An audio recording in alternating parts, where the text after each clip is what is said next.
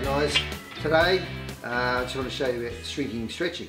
There's a few different types of machines around, and from the basics back to when I used to do it using pliers and things like that in my early days when I was shaping bits of metal and wasn't quite sure, I didn't have the shrink stretcher, so I made a 3-pronged pair of pliers like that. And what you can do with that is you've got yourself your straight piece of metal, and in that regard it would just create a little pucker, and then every second one you just go in between, and then basically that would create the little puckers that come up and give you the shape to go around the bottom of, say, the bottom of a door, or the door might need a bit of a hook in it. There are ways of actually getting a bit of a bend in your panel. If you got it on a sandbag, you can actually just hit the edge of your panel in the sandbag and it will absorb the shape and it will give you a bit of a hook. If you haven't got a 3-pronged pair of pliers, you can use a pair of multi-grips, and then in that regard what you do is you bend one side up, one side down, and just keep moving along. One side up, one side down. Just gives you a pucker. Now in a hidden spot underneath the panel, you don't really see it. You can get the shape in there, and then you can dress out your little puckers, or it'll just sort of keep the shape anyway.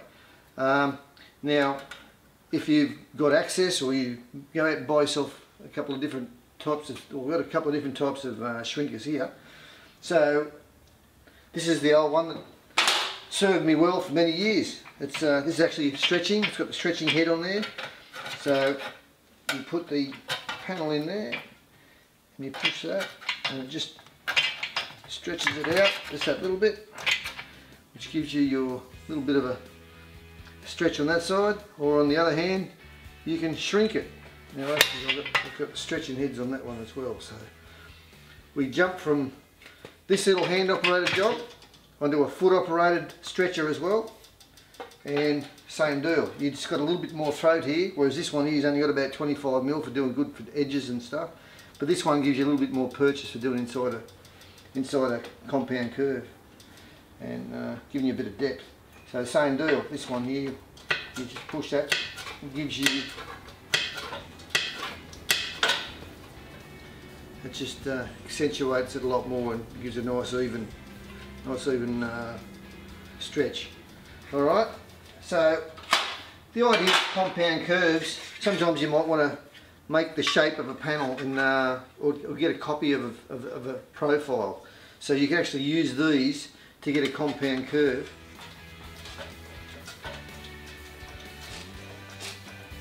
So you use it that direction, then you turn it sideways and you use it the other way. It gives you the whole different profile.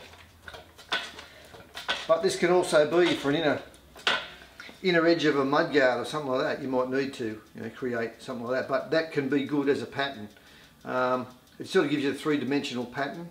I use it for doing big panels, or sometimes just fold this. You can buy yourself some like needle gauges or shaping gauges and things like that, but in this regard you can still get a full compound curve fairly accurate using this this technique. Particularly on something like a compound curve there, and we jump over here onto the Eckhold, and it's air operated, this particular one. It's just sort of for one-man show, and then it just pulls it around as you go, and that really accentuates your compound curve. When I've folded this over on the wheeling machine after I've shaped it, folded the edge over, now I can actually pull that around into almost a half circle. You won't get the full circle because you won't be able to get around the whole side of the shrinker anyway.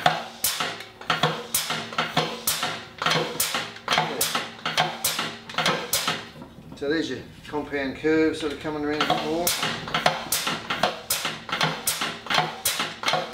Now I can do that on that one, and then I can go back here and then straighten out the centre of it, and we can see what happens.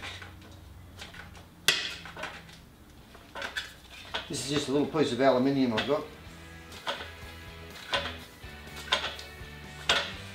So then that becomes a bit of a little trailer mudguard or something similar. Anyway, as you change the shape, as you straighten it out, you end up getting more shape in it. So they all do different things. If I was to pull this around more and more, you'd find that that compound curve would flatten itself out quite some. So yeah, just things like that.